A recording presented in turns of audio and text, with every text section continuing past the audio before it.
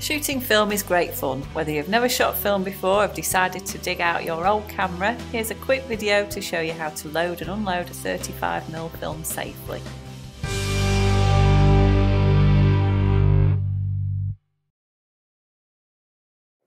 Film photography is increasing in popularity and there are loads of different films to choose from.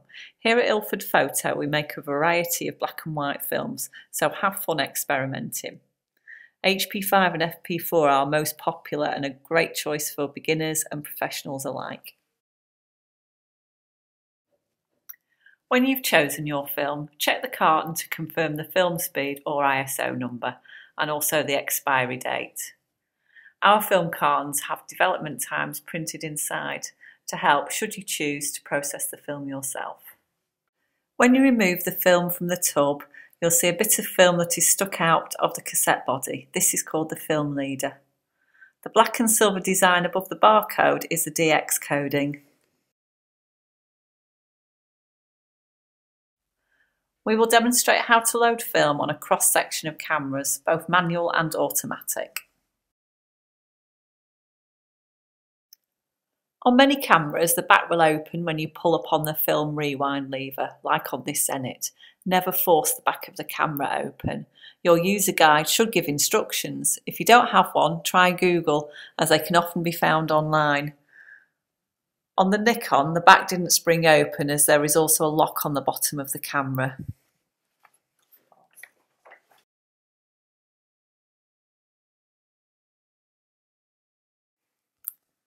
Place your cassette in the film chamber on the left-hand side. Push the rewind knob back down to secure the film in the chamber. Take the film leader across the film guide and feed into the take-up spool. Advance the film using the film advance lever until the sprocket holes are engaged with the sprocket teeth. Now close the back of the camera.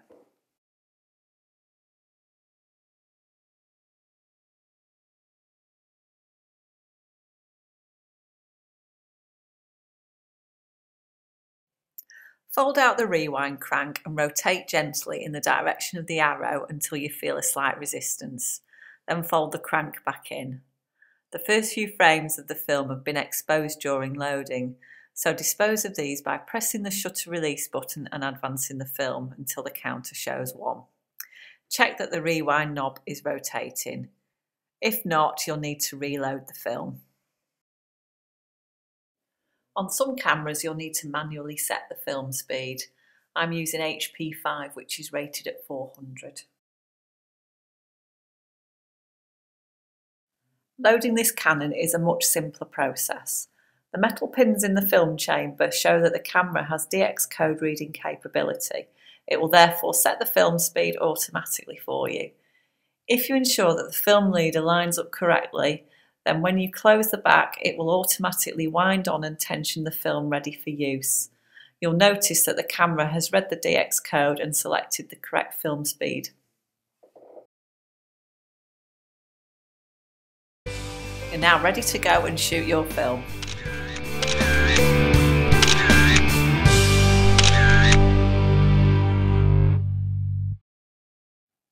An automatic camera will rewind itself once you've taken your last shot.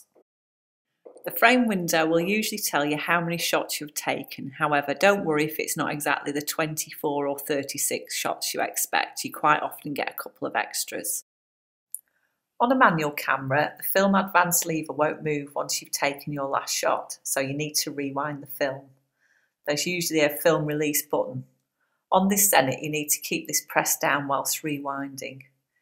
Keep winding until you feel the tension give a little. This will be when the take-up spool releases the film. Keep winding a little further to ensure the film is fully back inside the cassette before opening the camera.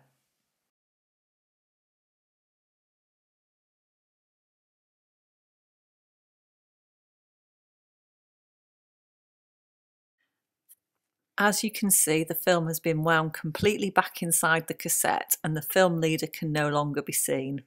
The cassette also has a black velvet edge which keeps it light tight. Of course, your camera may vary slightly. Like this Nikon, the film release button is on the base of the camera. If you're unsure where this is on your camera, then check your user guide. Never try to force the rewind lever, as this could either snap the film or damage the camera.